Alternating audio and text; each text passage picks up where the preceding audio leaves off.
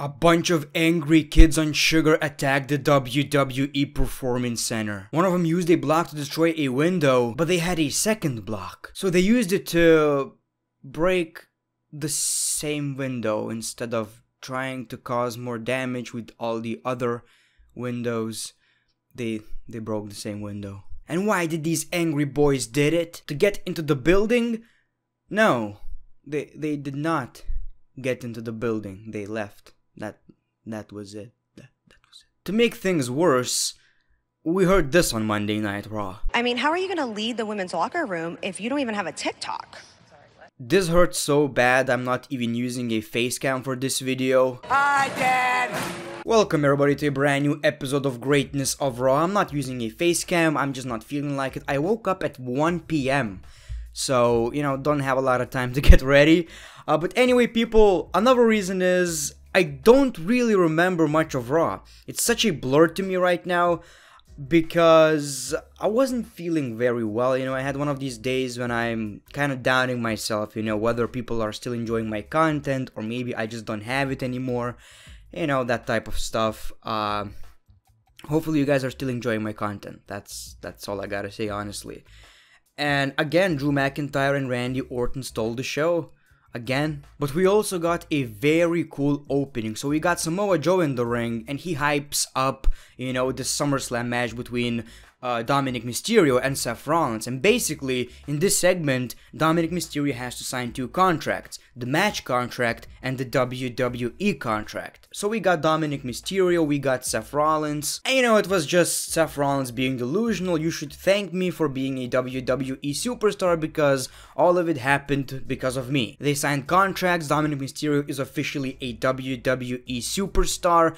And Seth Rollins told him to get out of the ring because he has a match against Humberto Carrillo next. So we got Seth Rollins versus Humberto Carrillo, a decent match. But every time I see Humberto Carrillo in a match, not only do I know he's going to lose, sometimes I think he's gonna lose twice in a singles match. Because if it's possible to anyone, it's to Humberto Carrillo. So we got that match, of course Seth Rollins won. And we got this big brawl in which, of course Dominic Mysterio, by the way, came with a kendo stick. But, well, that was a big mistake because they beat the living crap out of Dominic Mysterio with that kendo stick. And it looked absolutely brutal. It was basically a welcome to WWE, segment, attack, whatever you want to call it. And again, that was another highlight of the show. The beginning and the end, everything else was just kind of meh to me, didn't really like it that much. But this was brutal. I'm actually going to put it in black and white because I don't know if YouTube is gonna, demonetize the video because of this. It'd be like that sometimes right here. But yeah, that was awesome and I cannot wait to see the match. We got Andrade versus Angelo Dawkins, in which Angelo Dawkins won. This led to Bianca Belair versus Zelina Vega, and of course Bianca Belair won the match. They're still accusing Zelina Vega of poisoning Montez Ford. It's funny how they didn't mention the attack on Twitch, I think.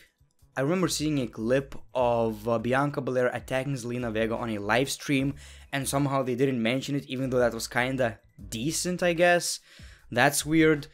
And it seems like WWE are trying to, well, make Zelina Vega into a wrestler. What I mean by that is that obviously I know she's a legit wrestler, she's pretty good at it, but in the WWE she was mostly a manager.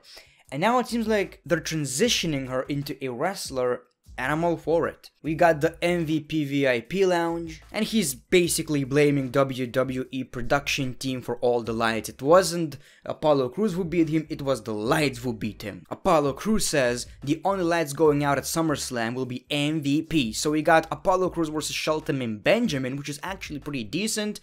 And you know what, I kinda hope that later Apollo Crews actually joins the faction. Anyway, Shelton Benjamin won because of some distractions. And Apollo, I'm going to take that championship. We see Retribution attacking the WWE Performance Center.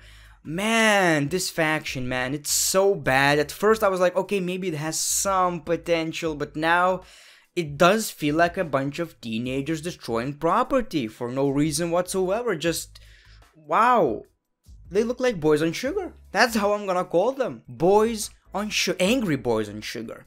It feels like they're doing it just for fun. They're not serious, they're shouting, screaming, and it has to be one of the worst things I've ever seen. You know, Mickie James is back and she got confronted by Natalya and Lana. Do you even have a TikTok?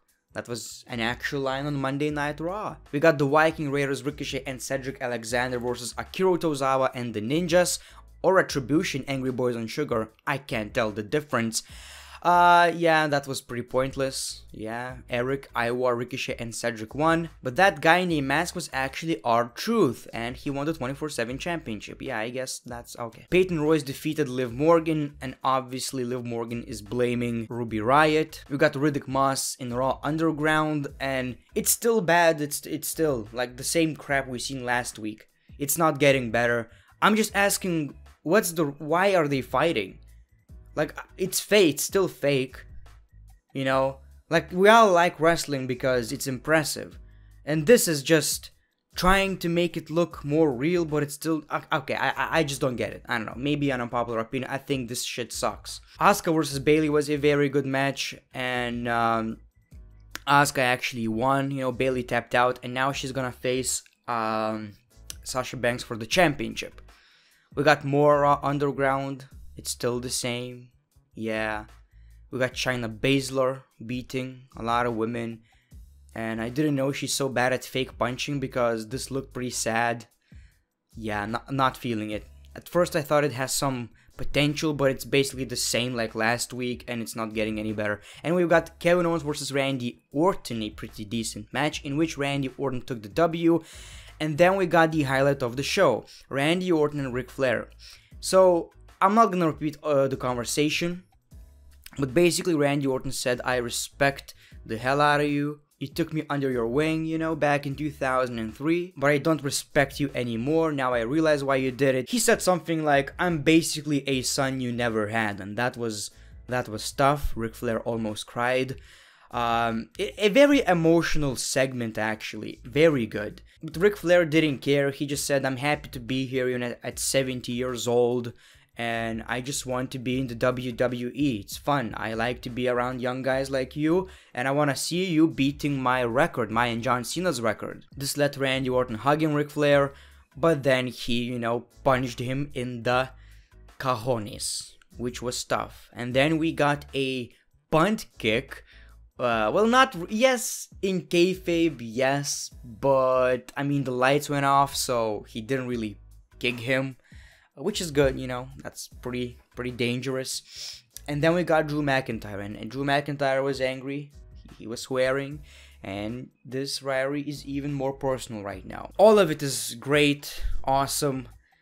It does feel sometimes like WWE are wasting these moments in front of no audience.